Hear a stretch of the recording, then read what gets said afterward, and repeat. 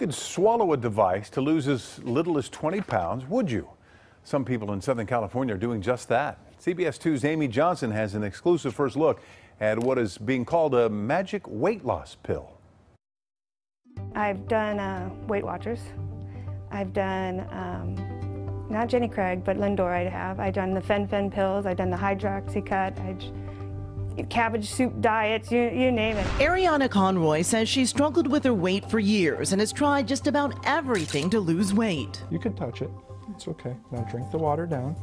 But now the 42-year-old mom is taking what some doctors are calling a magic weight loss pill. I venture to say it's about as close as we're going to come to a magic pill in the near future.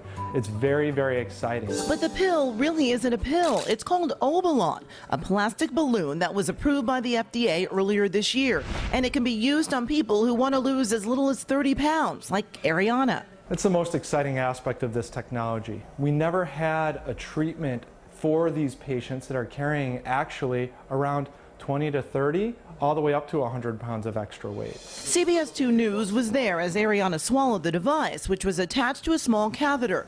Once inside the stomach, her doctor filled it with gas. The entire procedure took just 10 minutes. She'll be on a liquid diet for the next 24 hours, and the cost of this, $9,000.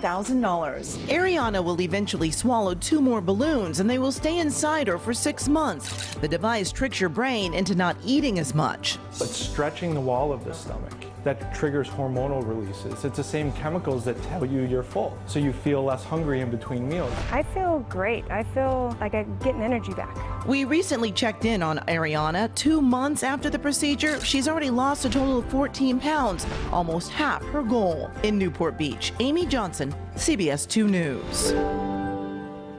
Once she hits her goal weight, Ariana Conroy will then have an outpatient procedure to remove the balloons.